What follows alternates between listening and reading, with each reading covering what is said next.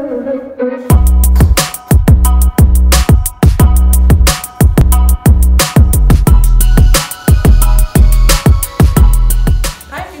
back to my YouTube channel. My name is BREAKUP and you're welcome to my second video on YouTube. Please share, please comment, please love it, please like it, link it, don't, just like it, just be liking, just be sharing, just be subscribing. God is going to bless you, okay? So today's video is going to be about how to get over a bad relationship. And I really feel like a lot of us really need it. Not really a bad relationship, any type of relationship at all. So just stay tuned and get ready for this video. So the first point, oh my God, I mean, if you're here, I love you. I mean, you're going through so much. For you to actually come here, I mean, you're going through a lot. So I love you. And if you know you are breaking somebody's heart, I'm like, yeah. Well, if you're breaking someone's heart for the good reasons, then you're welcome, because obviously you need this. But if you're just breaking somebody's heart out of the fact that you're a fool, may God forgive you. May you not go to hell to see. Anyways, I mean, love is hard, man. Like, can you even imagine how hard love is? Like, love is so hard. Like, it is so hard. Like, 1 minute can be sweet and then the other minute can just go sour. Everything can just be bitter. Like, you just be depressed and all of that. That's love for you. So you just have to understand that love is like that. So here are some meaningful tips to help you get over that thing that you're going through right now. First way to get over a breakup or any breakup is to evaluate why you're here first. Accept that your relationship is over. It may work, it may not work, but that depends on you. You just have to go through this first stage. Accept that your relationship is over and see that it's for the best for you. Like, it's actually for the best. Like, everything that happens in life happens for a reason. You are here for a reason. And the reason why your relationship broke off is probably for the best. So just accept that you're here for a reason and make the good use of it. Like, where am I going to now? What is my next step? Where is the next direction? Where am I actually going to? Like, what am I going to do with my life now that my relationship is over? Think about that. And it can be for your own good. Most people went through this and it motivated them to be bigger people or better people today. So make sure you lay hold of it. The second thing you should do is to let go of all the emotions that you're feeling. If you are actually invested in a relationship that hurt you, you'll probably be feeling anger, sadness, bitterness, pain, hatred. You want to kill somebody, let all that emotion out. Don't keep all of it in. You're bottling the emotions, and that's not healthy for you, especially for your heart. It's going to keep you awake at night. It's going to make you break out. I mean, that's the most important thing right now. I can't be breaking out after you're finished breaking my heart. That got the point. So yeah, don't break out over somebody. Just let go for your own good. It's not even for the person's own. It's for your own good. Just let go. Let go and let God. Let go.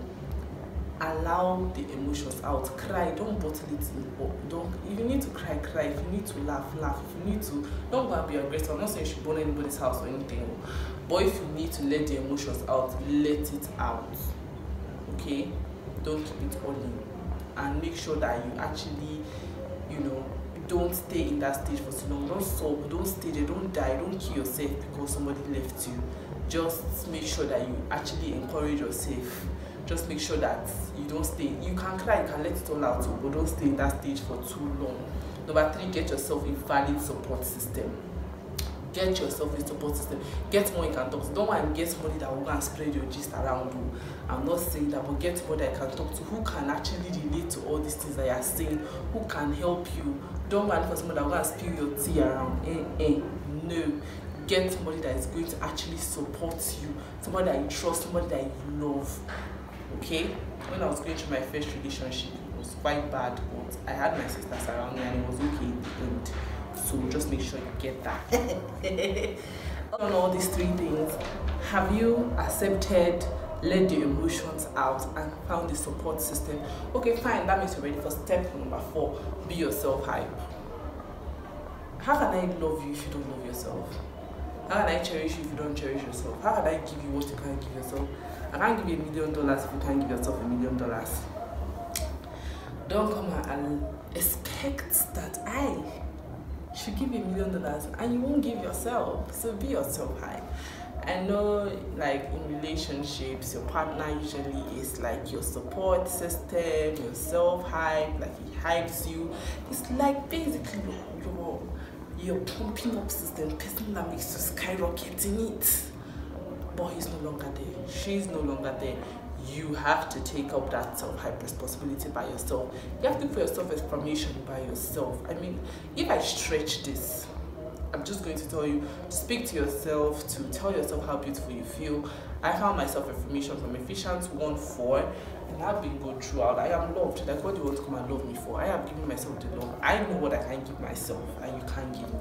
But if you feel like someone can give you everything and you can't give yourself that, that's where you're actually going to be at loss, and you're going to be hurt. So you just make sure that you find affirmation from your own self. Find it from what makes you feel good about yourself. What makes you feel like as if you deserve more? Who makes you feel that way? That's the question you should ask yourself. Look yourself in the mirror and ask yourself. Once you define that, make sure that all spins around back to you. That not all the noise around us. My planet Earth, what do you expect me to do? Fly to Mars and do a video? I probably should do that. Hype yourself. You look at the mirror now. I know you find person. Why are you looking for somebody else to? It's normal. Like, please, we'll make that mistake one too many times, and you should stop. Especially this year. That is my last video. You should go and check it out. Go and check it out. Go there. Hype yourself. You self know that you're a fine person. Try and give yourself the value that nobody else can give you. You're going to give yourself so much more than anybody in this world put together can give to you. So be yourself. Hype. Don't stay alone. Do not stay alone. Don't just be by yourself and be crying and be sulking and reminding yourself how much you don't stay alone. Go and make new friends, reconnect with new friends. Don't go to your ex social media. Don't try to keep in touch with your ex. These things you should not do. Don't try and sort things out. You need closure. Let the person just tell what you did. But don't go and follow the person's social media. Because if you follow the person's social media, obviously, you're going to find something you don't want to find. You're going to find that girl body like Gloria. You're going to find that boy body like Bora. You see, I'm just a rapper. How can you do that to yourself? Don't go. Social media is always showing that people are good and people are not. Social media make you big person when you live it. I mean, really, just make sure that you keep. If you need a break from social media, take all the break you need. But don't go and kill yourself on social media. Please, be cool. Please, just make sure that you leave social media. Then the one thing I want to say, the seventh and the last thing, is something I do. I was a very emotional person, so I asked God to help me to forget the people I used to date. See, I forget them. I find something new. I do something. When I got out of a bad relationship, I got most of the skills that I have today. I was just doing things for myself. I was just picking things for myself. There's this relationship I had here that the guy I've been dating since I was 15. If you dare judge me for dating I dated at 13 then. Broke up with me at 15. I actually thought I was in a relationship. Then for me to come home and message this guy on Twitter like that. He wasn't calling me, so I was like, okay, let me just mention him on Twitter.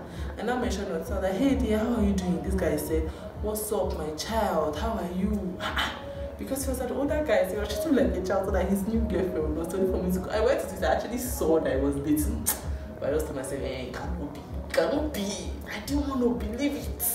Then I announced that okay, he was actually dating. I was very heartbroken, but I couldn't keep myself.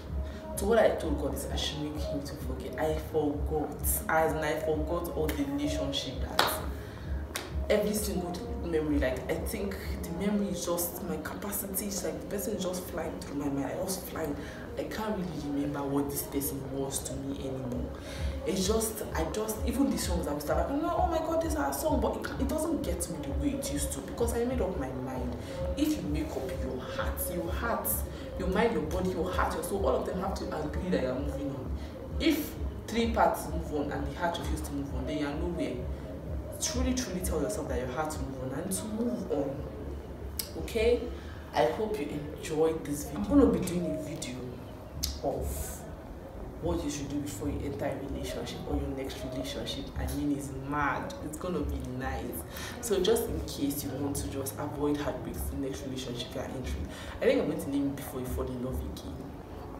Just subscribe here. I advise you not to go out and pretend like you're okay when you're not. Please talk to somebody when you're not okay. Please make sure you reach out to people. Please make sure you reconnect with old friends. Just do something new. Don't try to hide everything. If you keep hiding, like, I know someone, you will hide. You know, there are some thoughts, like when depression starts, it can lead to depression. It always starts from, so before you know it, you lose yourself. In every relationship, you lose yourself to that person. You truly do. A part of yourself. I mean, yes, you really do.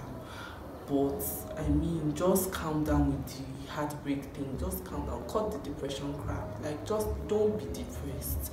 Come on YouTube, watch videos, do something with your life. Relationship, love is not everything. Love is you. You decide who you love and who you hate. Love is you. It's not somebody else. It doesn't come from outside. If you are waiting for love to come from outside, it's not going to come from there. It's going to come from here. It's what you have inside that you will give. Stop going back to toxic relationships. Stop going back. If you truly want to move on, stop going back. If you truly want to move on, stop going back. I hope you guys enjoyed my video. I hope it was really helpful to you. Watch out for the next video, and please like, share, comment, and most importantly, subscribe to this channel. Don't press that dial.